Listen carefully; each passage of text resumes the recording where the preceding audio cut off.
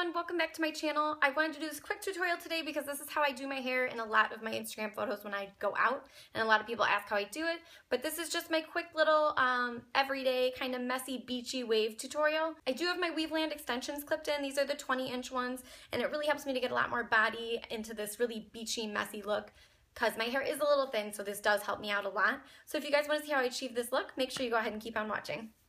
So starting with our hair down, I already have my extensions clipped in. I'm going to start right at the front of my hair, and I'm just going to take that bang area. I'm using Numi's 25mm wand, and I'm just going to wrap my hair around it, not wrapping the ends because I want them to look loose and not curled. And then I like to hold it there for a few seconds just to give it a little bit to cool, just to help it set a little bit more. And then I'm just going to take the section right behind that and repeat that process again.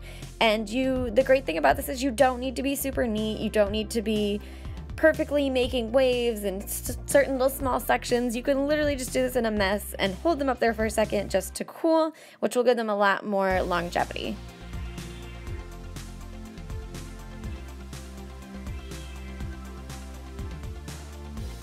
You just want to keep repeating this process around your entire head, grabbing sections of hair, wrapping them around that wand, and then holding them up to cool for a few moments, and just make your way around that entire head. If you do have extensions in, it is a lot, so I'm not going to film all that so you guys aren't sitting here forever, but as you can see, I'm literally just repeating that process around my entire head.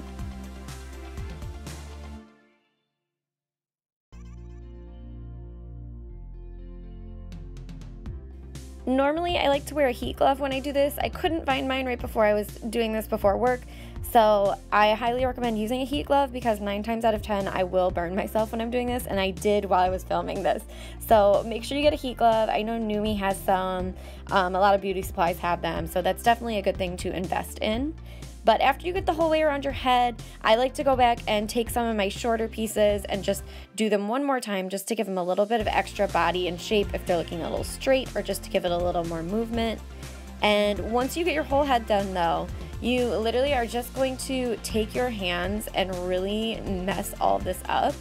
So I'm just going to shake through it, stretch everything out, just make it look super messy and beachy. And then the next thing I'm going to do is go in with hairspray, any kind of flexible to medium hold hairspray, and I'm just scrunching it in with my hands to really enhance the shape of those waves. And then this is my secret little baby right now, is this volumizing powder.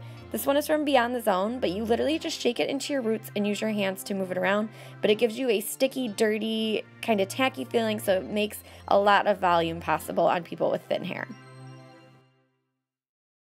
So that's my super easy, messy, beachy wave look I can do in about 5 minutes. I hope you guys enjoyed this video today. Make sure to give it a thumbs up, subscribe to my channel on YouTube so you don't miss anything, and comment down below what you thought about this look. But until next time, I will see you guys soon. Bye!